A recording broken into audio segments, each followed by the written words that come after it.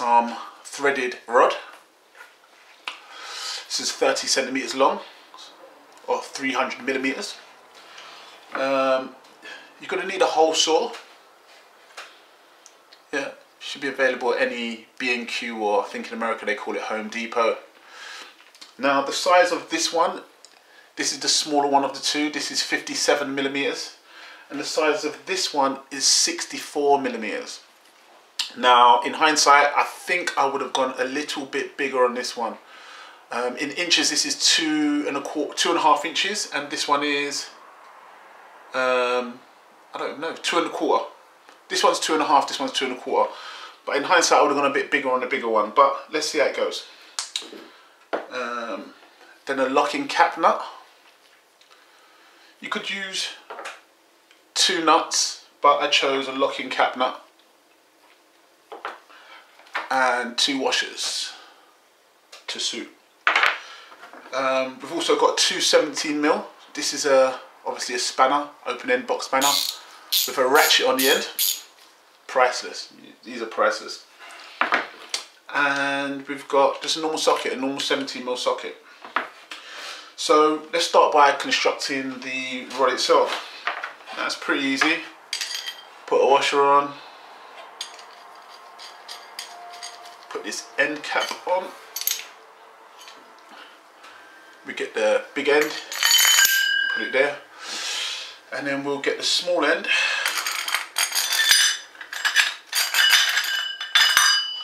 That'll sit there.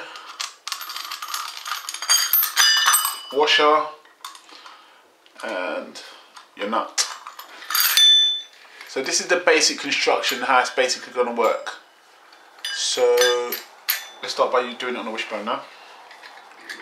Now the idea is to line up the lower wishbone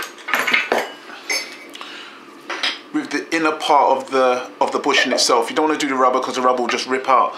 So you want to line up this hole saw with the inner lining of the bushing.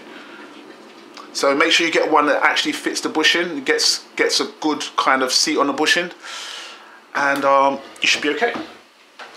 So on the bigger hole saw, you want to be able just to sit around in this edge, to seat around this edge. Not so it obstructs it, just so it sits around it. So, you know, there's still a bit of movement there, and you can still feel that it's not hindering it in any way. So this one has to be for the bigger side. And let's give it a go. Finally. Okay.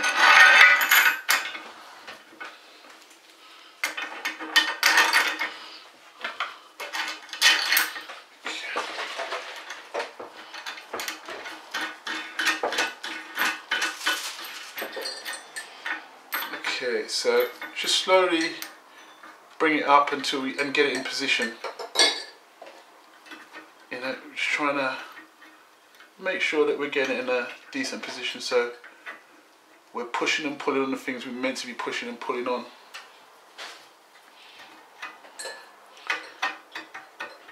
Be patient with it and you should get it. It's just a matter of tightening it up real slow.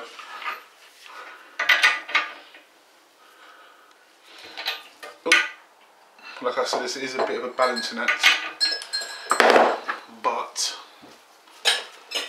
we're going to get it done.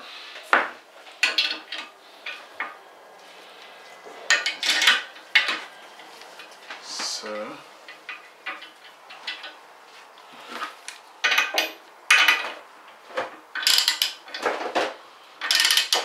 slowly and gently just start to tighten it up.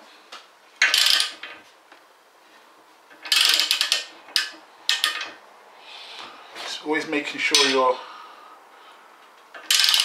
watching it just push where it's meant to push. You may have to stand up for this. This is where I said this is ingenious. This is where I said it's worth its weight in gold. Where you can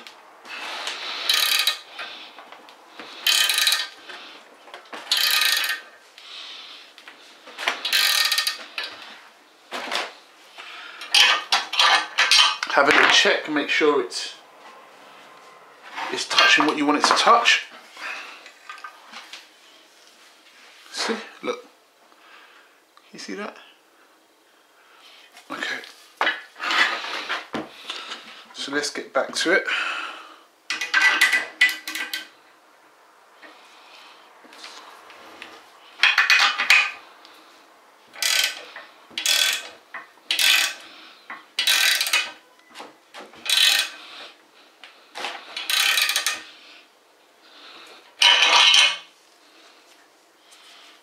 Just starting to move now, but you know me.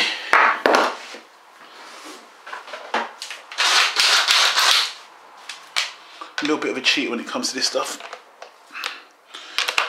So let's see if this works. Oh, that's noisy.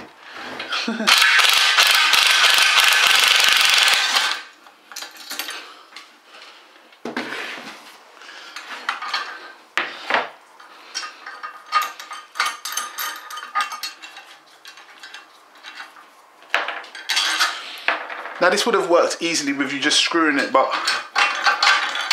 I can't be bothered with all that.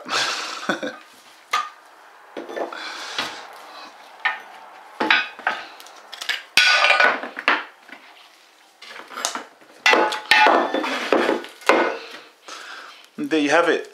Simple DIY puller. So simple hole saws with a thread. The parts probably came up to about £8, £10 max. Much cheaper than anything else, and you would put it back in the much same way you took it off. So thanks for watching.